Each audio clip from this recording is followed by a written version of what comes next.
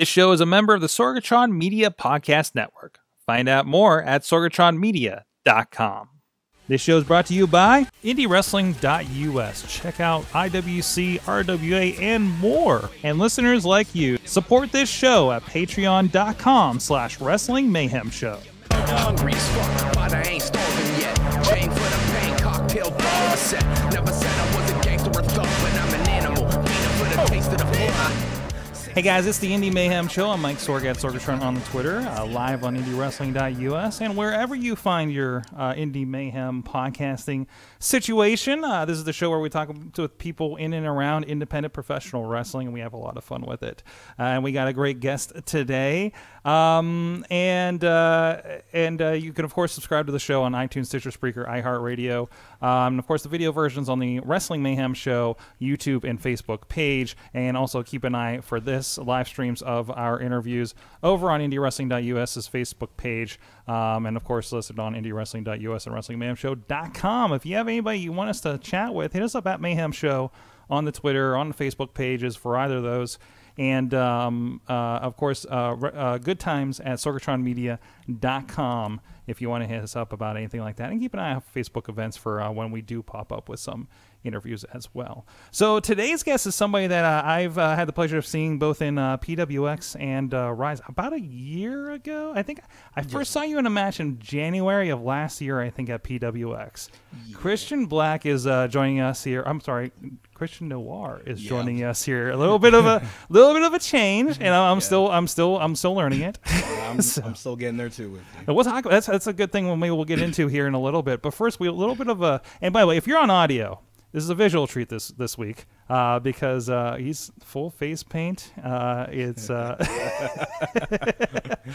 love the looks that you got walking up the street in a beach view here after you parked. Oh yeah, getting out, I like just peeped across the street and like everyone's like breaking their necks. Looking at me, and like the only thing I can do is like squint back because the paint's right above my brow, so it kind of like folds too. As soon as I squint with an angry face, everyone just turns around. The entire taco stand across the street went. I'm actually about to go over there after this and get you know, it's a very Latino neighborhood. They got a lot of cool Day of the Dead stuff down the street at one of the restaurants. Maybe they're just like they just seemed like one of their things. Is it around that time? I'm not sure. Yeah, I think Day of the Dead is like right after Halloween. Because I'm only a quarter Cuban, so like someone Hispanic goes with me, but I'm like, I don't stand out that enough in the Hispanic community to just blend on in with it. Anyways, with a little bit of icebreaker. So what is your earliest memory of pro wrestling? My earliest memory, it had to be two things. I remember, I think I was watching Monday Night Raw as a child, and I saw a man in a button-up shirt and these brown tights just get thrown off this cell. Now that I know it's McFoley and Undertaker. That was the earliest memory I've ever had. And, like, ever since then, I was like, Mom, I want to do that. And she was like, you're going to die if you do that. And I was like, oh. The other earliest memory I could ever think of, like DX was, like, big when I was a kid. Yeah. So all kids around doing the whole suck it thing. And I'm running around my house. You know, I'm just doing it all the time. I was like, Mom, look, I'm DX. Suck it. Man, I, like, blinked. I was on the floor. My mom hit me so hard. She's like, do you even know what that means? Not at all.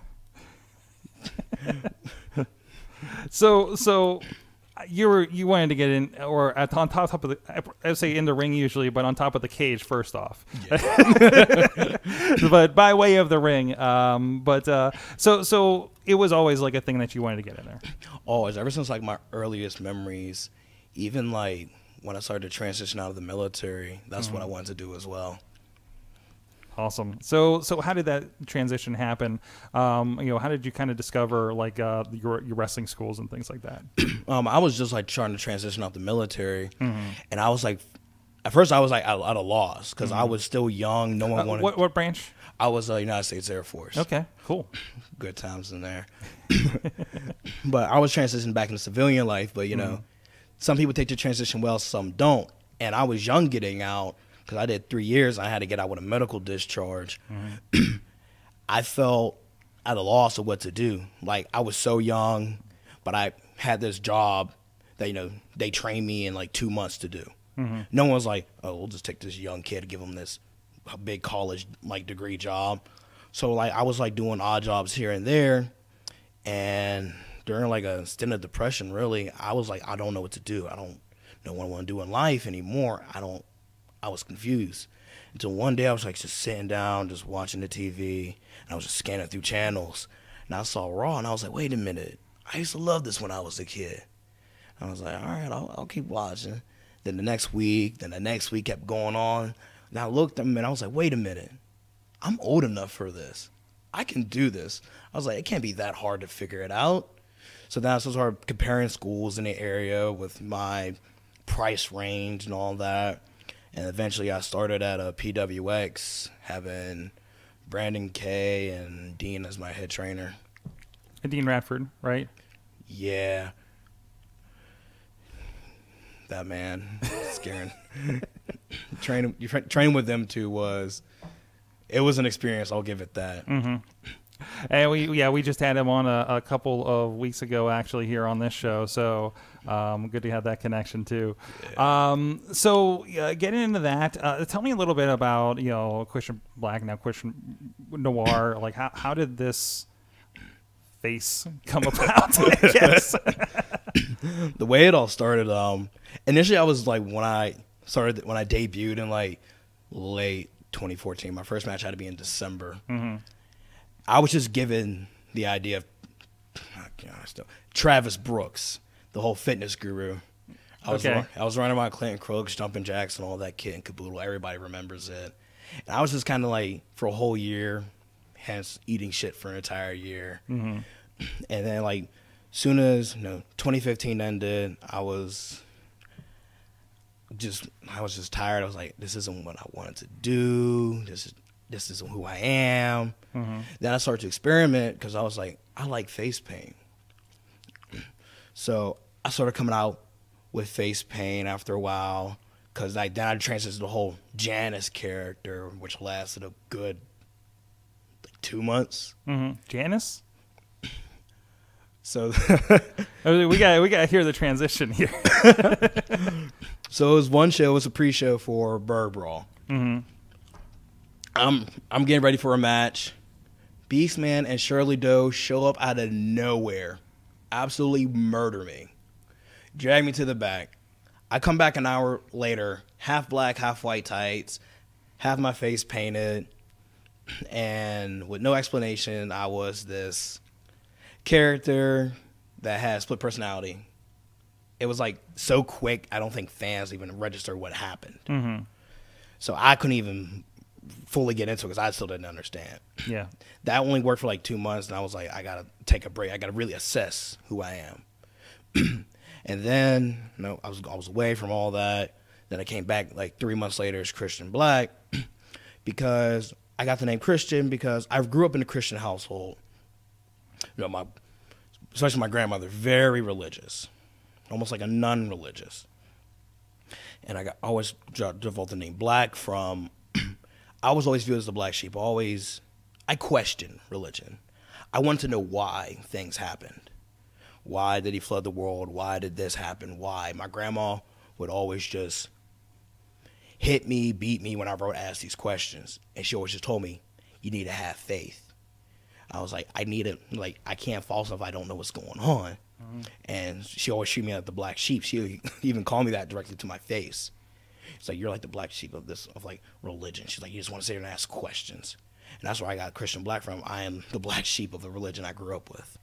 Interesting. And I've seen it develop a little bit. Like you kind of have been building your entrance a bit. Oh yeah. A lot of atmosphere to it. I'm also a fan of Rob Zombie when he came out for a little bit. So I'm just like, oh, okay, now we're talking. Because I think I had not seen you for a little bit until I started coming to Ryse or Stomp Out Cancer or something like that, and it started getting my attention for what you were doing for sure. Yeah, I'm always very into theatrics. In high school, I was in theater, and I always appreciated the theater. And I always learned that the theater is supposed to grab your attention. Mm-hmm. It's supposed to. You don't want to be, Joe Schmo next to you. You don't want to look the same, be the same. That's why even with my face paint, I always try to change it up, but still always keep it somewhat the same. From that to my entrances, sort of like, so everyone's wondering, oh, what's he gonna do now? Like, sometimes I had a Scarecrow theme. I did one where I wrestled Phoenix. Love that dude. Where I literally came out blindfolded with a candle in my hand, just to light my entire way. There's one time I came out, I was wrestling Tony Johnson. He was going like the Golden Bear. I came out with a Native American headdress, had Native American theme going on. Came out, we won a tomahawk. So I kind of always try to change it up. Like, hence whoever my opponent is, to help, play mind games against them. Like, oh, I know what you are. I can poke at what you are. Kind of sense of like that.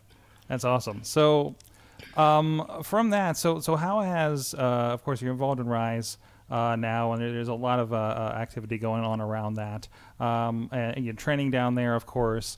Tell me a little bit about that vibe down there in that company right now. When I went to Ryse, like when it started up, like, I think we all had the same emotion, like, man, this is something fresh, something new. Like, we're going to put our heart and soul into all of this. And coming in there, it was just something different altogether. Like, it didn't feel like wrestling around like any other place in the local area. Whether it was from wrestling in a theater kind of setting where, and it kind of has the fans, oh, my bad, where you just have the fans, like, just focus in on you from where they're sitting. The vibe was very more open and very, like, we can express ourselves in the ring and express ourselves how we weren't restricted in a sense. We weren't limited of, oh, you can just do this, this, and this, or you can't do this and that. Like, I was told forever for a good while, because I'm 200 pounds, like 5'8". It was like, people were saying, like, I don't see you doing springboards. I don't see you doing the 619. Like, you're too heavy for a small guy. Ryse gave me the platform, like, to show, oh, I can do a springboard. Oh, I can do a 619. I'm amazed that's still a conversation in a day where, like, Kevin Owens is on a main stage. Like, he's a guy that does not look like he should be doing top rope moves, right? Oh, he doesn't look like it. But I think we transitioned from, like, I mean, I'm still young in this, so my opinion is, I guess to some guys, yeah. But I feel like we're in an age of, we're not restricted by our size. No. Like, you have guys who are like Gannon. Gannon could do a backflip off the top rope. Yeah. Like, I used to see that. When I first saw it, I was like, you got to be kidding me. And, of course, we're talking Gannon Jones Jr., who's probably a good 6'7"? 6'7", 6'6", and he's like 250. Yeah. Gannon could do a backflip off the top rope.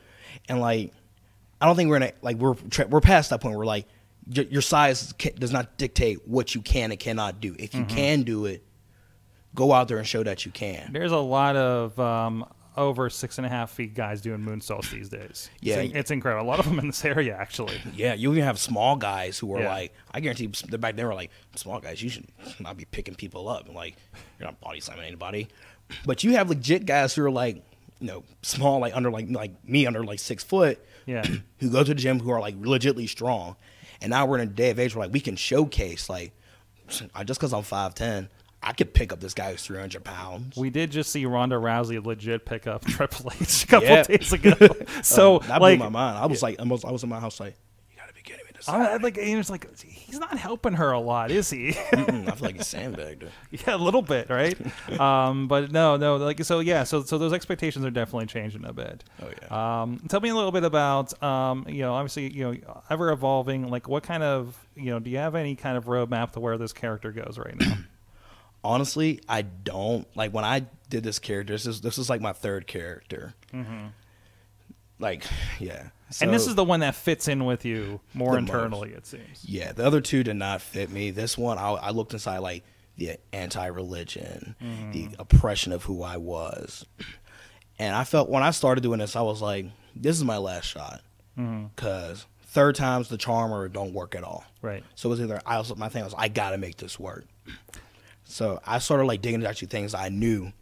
I dug into comics. I love my comics. I loved Batman. My favorite villain had to be Scarecrow. Hence where I got the whole idea of fear from. Because fear cripples anybody. Big, small, tall, whatever. Fear can bring you down to, like, below my level. So with this, I just started going off. And I was like, there's no limit for this character. Because I feel like I can always adapt and change over time. Because I think that's what you have to do with any character. Like, you can't just be the same person you were for 20 years. You got to adapt as the times go. As you age, you got to age your character as itself. In that sense. Awesome. So, what's the best and worst thing about indie wrestling so far for you? You're a few years into this thing. You've had a few goes, and the best thing I would say is like the people you meet along the way.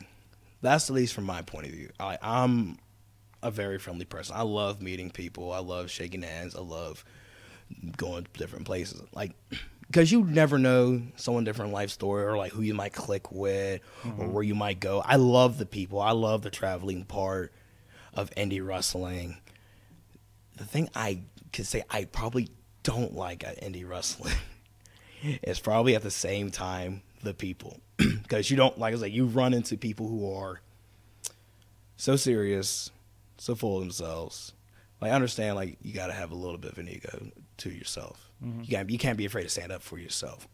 But there are guys who just toot their nose up and just like, I'm not doing anything, or you're going to do this, or like, I'm going to tell you what you're going to do. And it's like, or you go to like, you go to shake someone and say, hey man, how you doing? I'm such and such. You might have some people just look at your hand, just like walk away or give you like a lazy handshake. And it's like, did I do something wrong? Was I wrong somewhere? So at the same time, like, it's the people. They make indie wrestling. Whether you, like, because you're going to meet people along the way. They can make, it makes times good, it makes times bad, because I guarantee any story it involves with this one person I was with. all right. Anybody you're watching these days? Anybody that kind of got your attention for inspiration or anything like that? One of my biggest inspirations has to be Pentagon. Yeah, Penta. Somebody's giving the answer off camera for you, because apparently this happens all the time, right? Wait, who said it? No, I'm just saying that somebody off camera. It was kind of mouthing the same answer. That character. Yeah, Pentagon Junior, Penta at home. He's like literally my biggest inspiration, because he showed. Because watching him, I know he's not like that big. No, but he's like a heavier set like I am. But he still gets over who he is. He doesn't let like his size limitate what he can and can't do. Because literally, if you like go through my YouTube history, there he is, all through there. But I don't like copy his style all the way, because then because they look at me and they're like, oh, this is Penta without a mask on. You know, you take bits and pieces, you learn what you can. I guess I would say like you take bits and pieces from people who make you are. But he's at the top of my list of anybody and everybody that I watch. He's just the most entertaining, most person I feel like I can relate to as a person in wrestling. You can relate to the skeleton ninja from Mexico. Skeleton ninja, yeah, because that's like, that's like my goal in wrestling. Like, I want to go to Mexico. I want to wrestle in Mexico. I want to like go like have a career there. Because when I see there, that's what I like. I like the lucha style. I like the characters it brings. Like, literally my YouTube is like full of CMLL and AAA. So, like, most of the guys I just watch down there more than anything. That's awesome. Where can people find you online?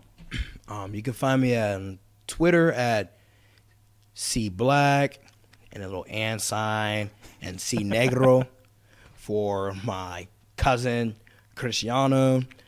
You can find me on Instagram at Pandnubis, PANDNUBIS. You can find me on Facebook as Christian Noir.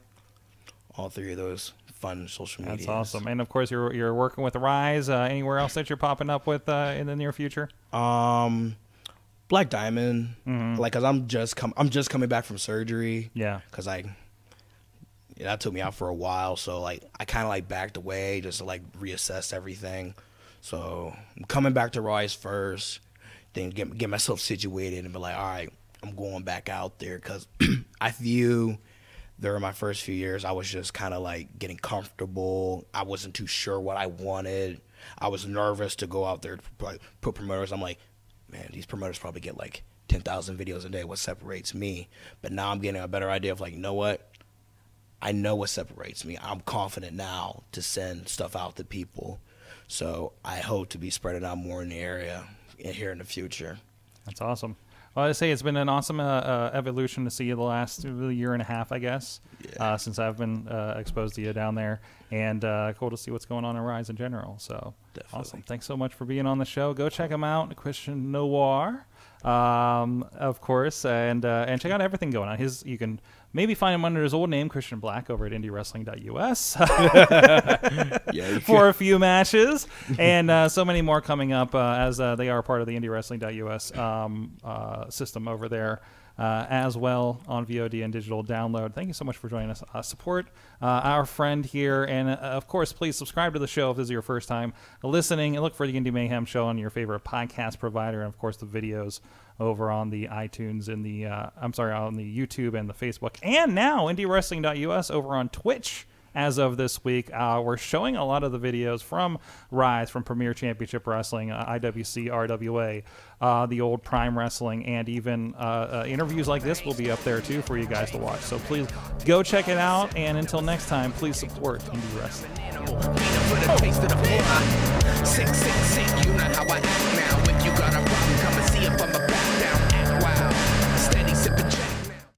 This show is a member of the Sorgatron Media Podcast Network. Find out more at sorgatronmedia.com.